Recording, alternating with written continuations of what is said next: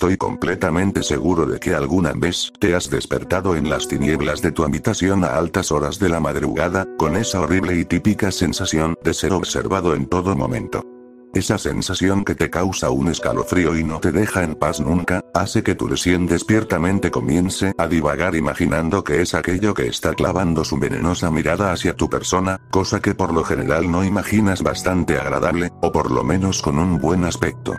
Siempre imaginas monstruosidades, bestias horribles con la urgencia de saborear algo de tu preciosa humanidad.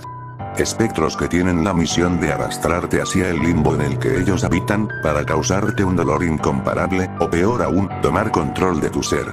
Demonios cuya misión es llevarse tu alma y usarla para alimentar a su rey Deli. O peor aún, un asesino ansioso por palpar tu sangre con sus propias manos mientras ríe a carcajadas, sabiendo que una persona más ha sido atrapada bajo sus garras y ahora tu alma está en sus manos. Peor aún, en la oscuridad ves sombras, las cuales la mayoría de veces no pertenecen a nada, ya que son causadas por tu visión, la cual aún se está adaptando a la oscuridad. En esta situación poco puedes hacer más que volver a dormir.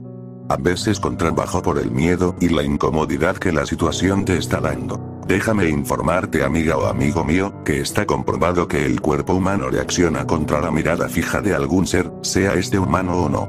Sea cual sea la especie o el tamaño, si este se queda mirándonos fijamente, nuestro cuerpo reaccionará al sentirlo. No lo dudes, esas veces que te levantaste repentinamente del tren de los sueños, y sentiste esa venenosa mirada fija que te erizó los cabellos, es porque algo te estaba viendo. Tan solo imagina la situación. Tú ahí, dormida o dormido.